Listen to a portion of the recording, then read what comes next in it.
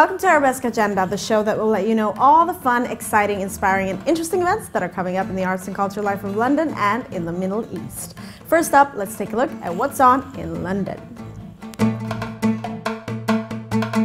Does the Arabic script of calligraphy awe you and look incredibly complicated? Now is your chance to learn exactly how to do it.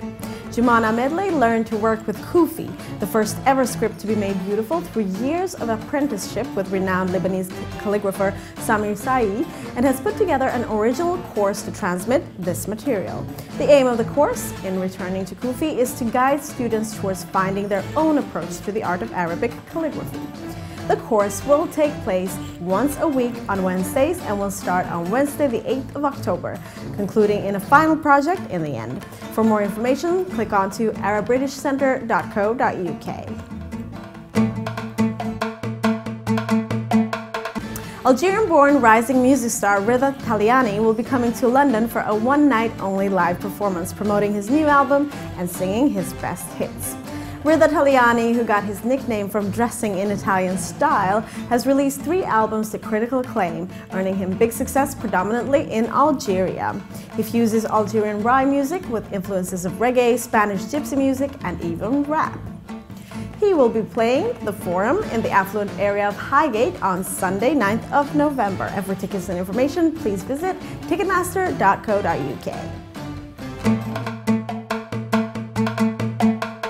Bringing together scholars from the East and the West, the Ginko Conference will take place for the first time ever. It's the start of the Ginko Library, a project to publish 100 books over the next 10 years, presenting the latest work in both Arabic and English across the full range of humanities, social science, and sciences relating to the MENA regions. Looking at the immediate aftermath of the First World War, the Ginko Conference will start its bold project posing challenging questions about the place of the Middle East and West in relations to the war and the following years after. The Ginko Conference will be held on Saturday the 6th and Sunday the 7th of December. And for more information and tickets, you can go on to theginkolibrary.com. Now let's go and take a look at what's up in the Middle East. Gulf Photo Plus in Dubai are presenting a group exhibition of photographs by 6 immensely talented individuals. Highlighting the inspiring work by photographers from all the different continents, they focus and encourage stories to be told by photographers in their own context, sharing unique insight into local cultures, environments, and development issues.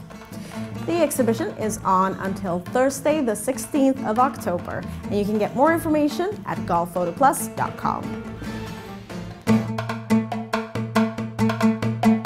The Arab and Balkan gypsy fusion musician Bilal will be performing in Beirut Music Hall. Born to a gypsy clan, he worked as a shoeshine boy when he was discovered at the age of 14 by a nearby music management. The agent, Elifatirades, immediately adopted him, mentored his artistic talent, and helped him develop his music skills. As of 2002, Bilal started performing concerts on TV and in festivals to wide critical acclaim, with his unique mixed style of Arabic and Balkan gypsy music. Bilal and the Yugoslavian Gypsy Brass Band will be live at the Music Hall on Beirut on Monday, 20th of October. And to get your tickets and more information, go to ticketingboxoffice.com. Now, let's take a look at the Arabesque episode of the week.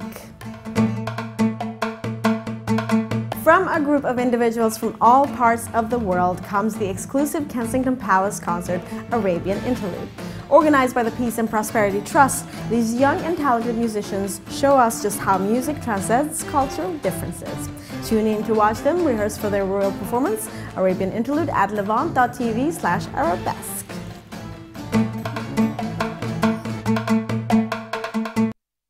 Thank you for joining us. We do hope you'll have a chance to get out and see one of these fun events. See you next week for more tips on where to see the best events from the Middle East and North African communities in the UK and the Middle East. Till then, take good care.